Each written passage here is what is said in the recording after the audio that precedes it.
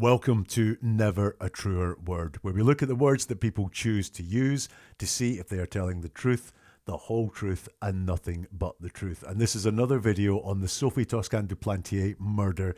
I've made a lot of videos on this, so if you want the background to this horrific murder to which no one has ever been held accountable, then check out some of those other videos where there's a bit more background here. But we're going to look at Jules Thomas, ex of Ian Bailey, who today, as I record this, has given an interview to a paper about the cold case review. This has just happened today. I haven't had a lot of time to study the words, but I'll be going through it and maybe noticing things as I go through it. But she's got a lot of interesting things to say. So she has given this interview to as published in the Sunday World website. The headline there, Ian Bailey's ex brands Garda cold case review into Sophie's murder a stitch-up. If you like this video, if you get something from it, I would really appreciate you pressing that like button. It takes 2 seconds and it helps other people find this content. I'm also interested in anything you have to say on this, any observations, any suggestions, or any questions that you have as well. Stick them in the comments. And if you think you know people who would be interested in hearing a bit more about this, then share it with them. Please feel free to share it. As always, it might look a bit pedantic as I go through the words, but the words that we choose to use reveal a lot about our inner thoughts and feelings. So let's go through this. Now, I like to deal with whole quotes from someone, but there's one quote that's in a write-up, a journalist part, that I'm really interested in. So the article starts with the journalist saying, "The former lover of Ian Bailey has branded the whole Garda cold case review into Sophie Toscan du Plantier's murder as a stitch-up." The first thing I will say for anyone who's not familiar with this is the Garda, or the Gardaí that we're going to talk about, that is the police force in Ireland. And so this is the journalist's words, apart from the ones that he's put in quotes here, a stitch-up. Now, there's no context around that, but to use the phrase a stitch up, Jules must think that a stitch up is occurring. So who's being stitched up? Well, let's face it, if it's someone she doesn't know who's done this murder, then how could they be being stitched up? How would she know they were being stitched up? Why would she care that they are being stitched up? So I'm really interested in why she picked the words stitch up out there.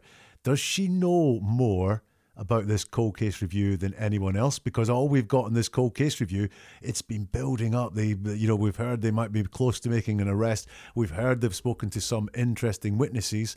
So what does she know? Does she know more? And is that why she is saying it's a stitch up? We don't know. But the fact that she is quoted as saying it's a stitch up really interests me. Now, these are all Jules' direct quotes from here on in.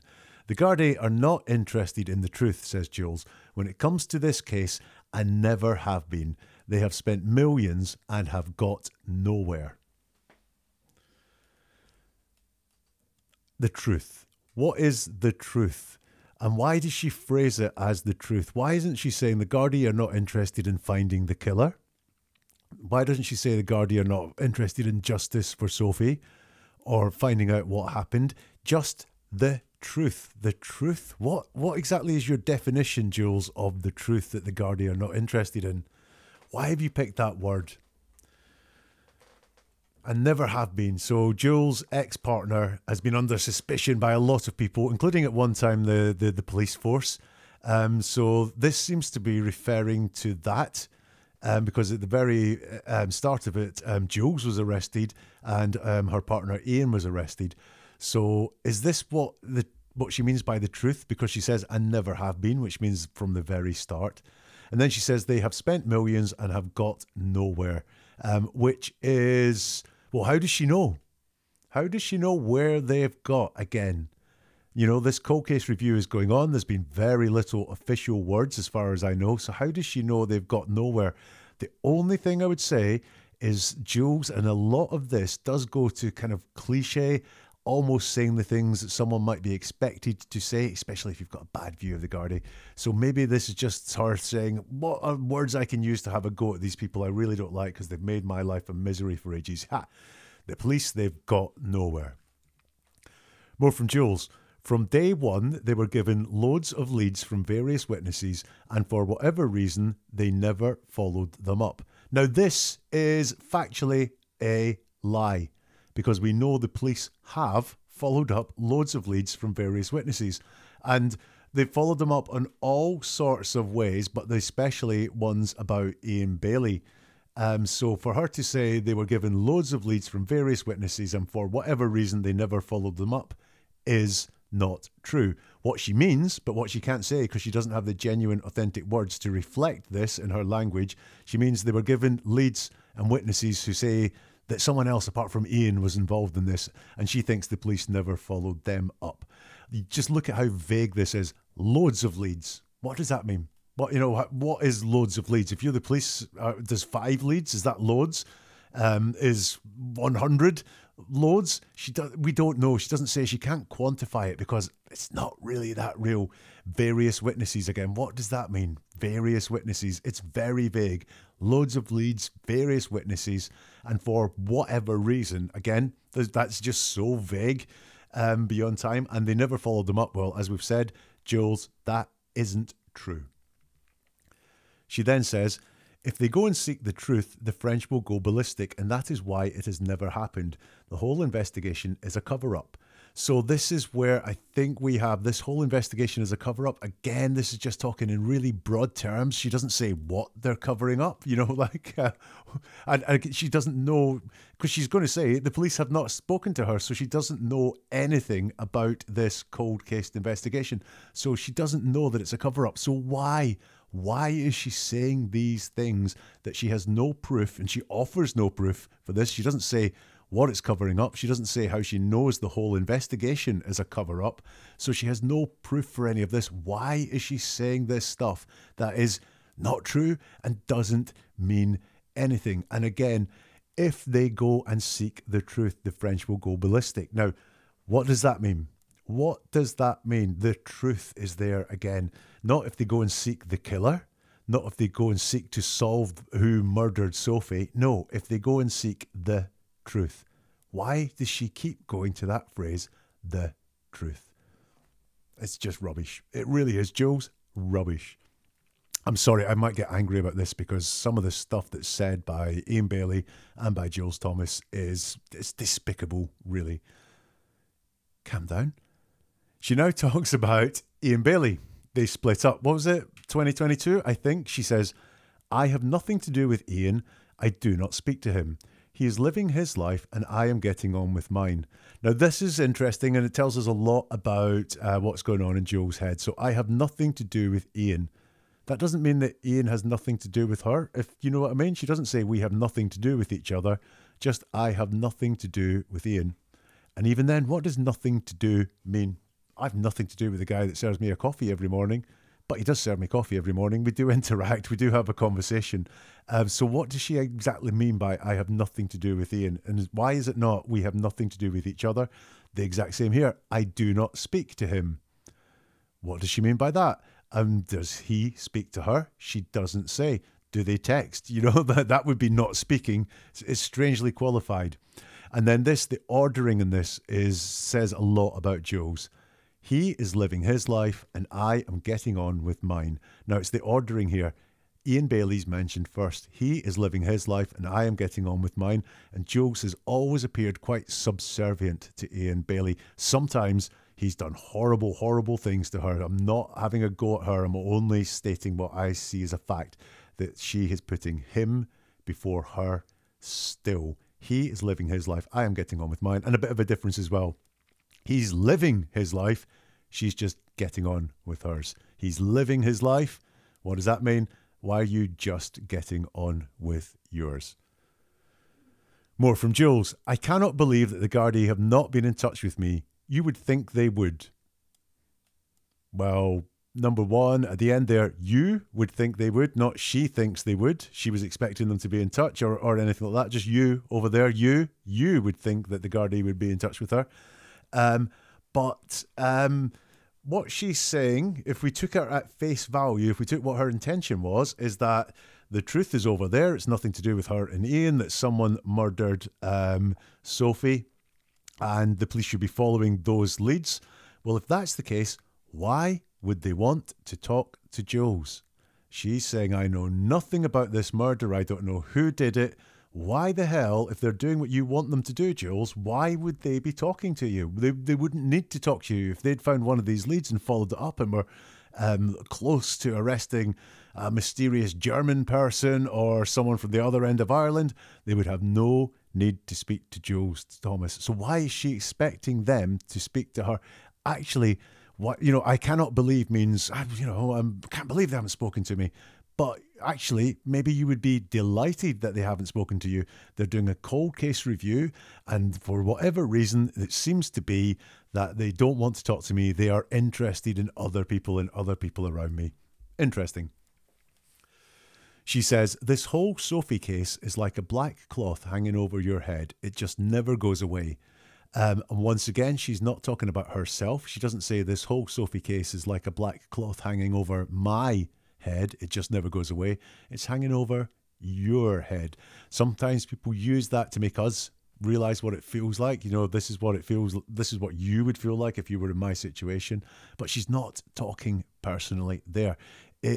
Interesting. She does refer to Sophie as Sophie, and I have heard Jules call Sophie that woman sometimes, but she is quite often does refer to her by name, giving her some respect, I think.